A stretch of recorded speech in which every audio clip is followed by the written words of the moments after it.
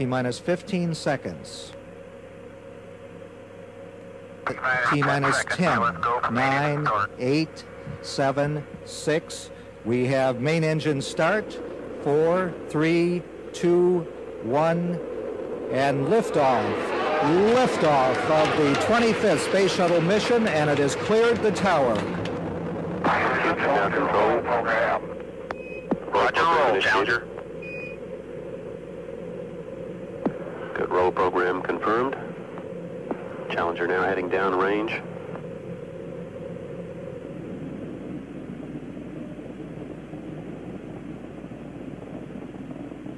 Engines beginning throttling down now at 94%. Normal throttles for most of the flight, 104%. We'll throttle down to 65% shortly. Engines at 65%, 3 engines running normally, 3 good fuel cells, 3 good APUs. Velocity 2,257 feet per second. Altitude 4.3 nautical miles, downrange distance 3 nautical miles.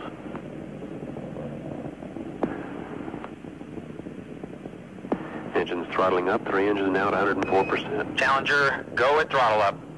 Challenger, go at throttle up.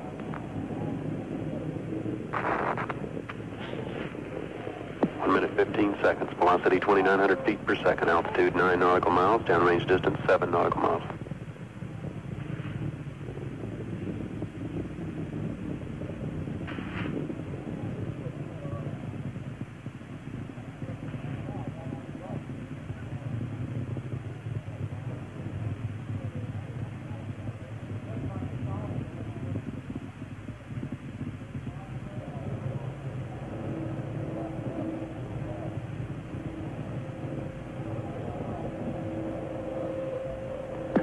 Flight controllers here looking very carefully at the situation.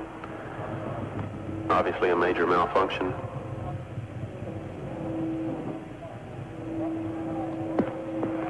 We have no downlink.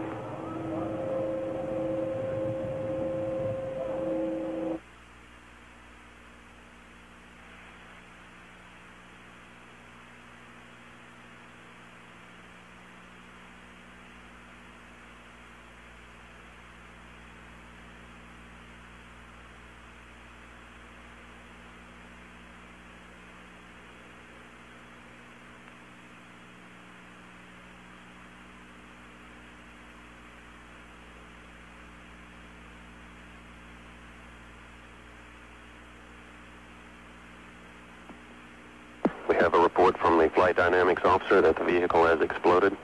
Flight director confirms that. We are looking at checking with the recovery forces to see what can be done at this point.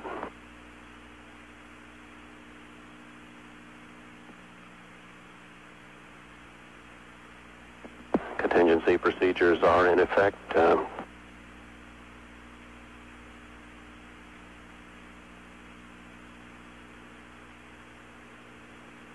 We will report more as we have information available. Again, to repeat, we have a report relayed through the flight dynamics officer that the vehicle has exploded. We are now looking at all the contingency operations and awaiting word from any recovery forces in the downrange field.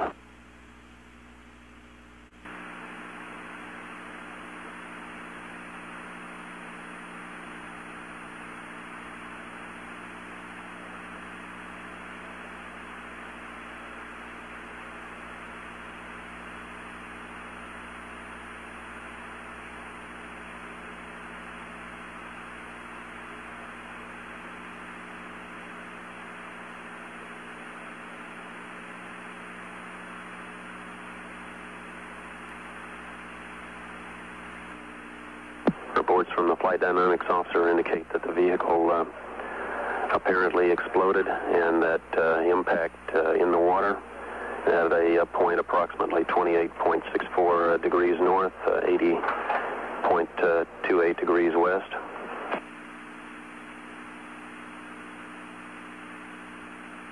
We are awaiting verification from as to the location of the recovery forces in the field to see what may be possible at this point.